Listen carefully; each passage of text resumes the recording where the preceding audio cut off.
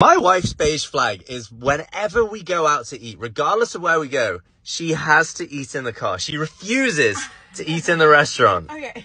Eating in the car is so much better because A, it's your own space. So I could do whatever I want to do. I could watch a YouTube video. I could just relax. B, you don't have to talk to anybody. You're talking to me. Yeah, but you're the love of my life. Oh, that's adorable. But let's be honest. Let's pretend there is no other reason other than the fact that we have our puppy in the back. Dogs should be allowed in every restaurant, okay? I'm starting a petition.